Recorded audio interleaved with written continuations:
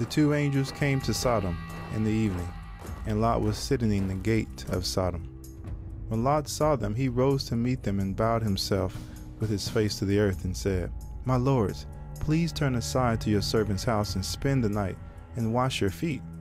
Then you may rise up early and go on your way." They said, "No, we will spend the night in the town square."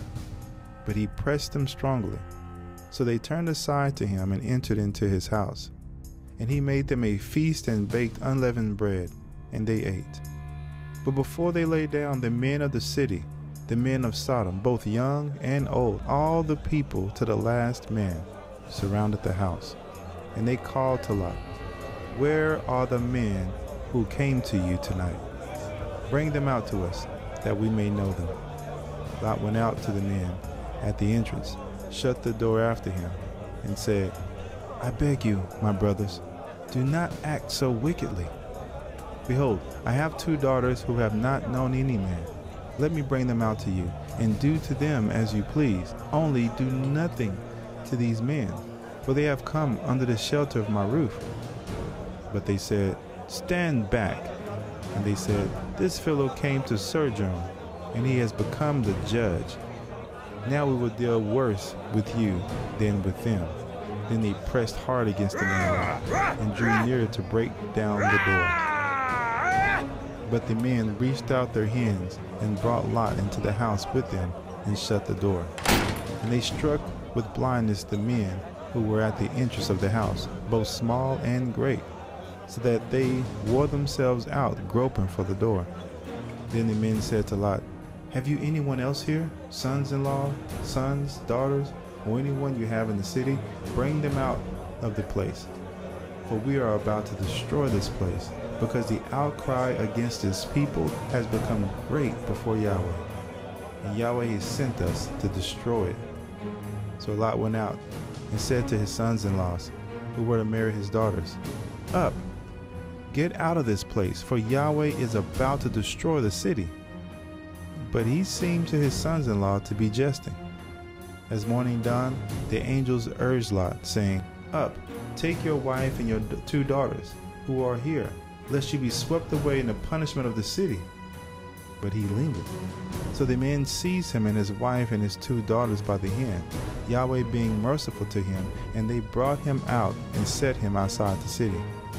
And as they brought them out, one said, "Escape for your life. Do not look back or stop anywhere in the valley. Escape to the hills, lest you be swept away." And Lot said to them, "Oh no, my lords. Behold, your servant has found favor in your sight, and you have shown me great kindness in saving my life. But I cannot escape to the hills, lest the disaster overtake me and I die. Behold, this city is near enough to flee to, and it is a little one. Let me escape there. Is it not a little one? And my life will be saved."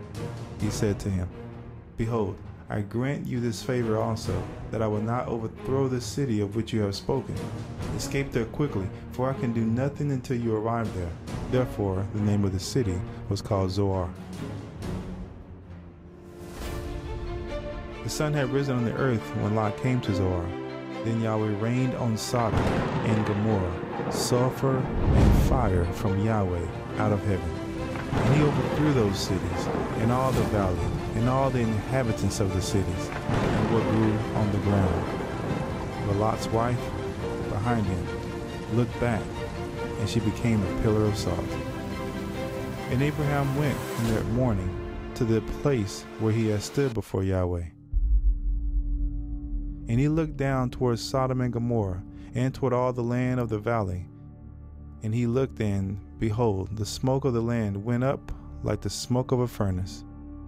So it was that, when God destroyed the cities of the valley, God remembered Abraham and sent Lot out of the midst of the overthrow, when he overthrew the cities in which Lot had lived.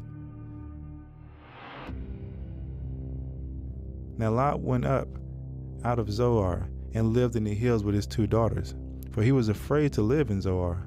So he lived in a cave with his two daughters.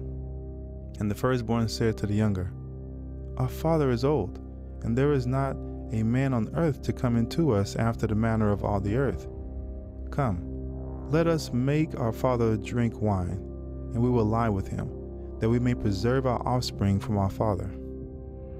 So they made their father drink wine that night. And the firstborn went in and lay with her father.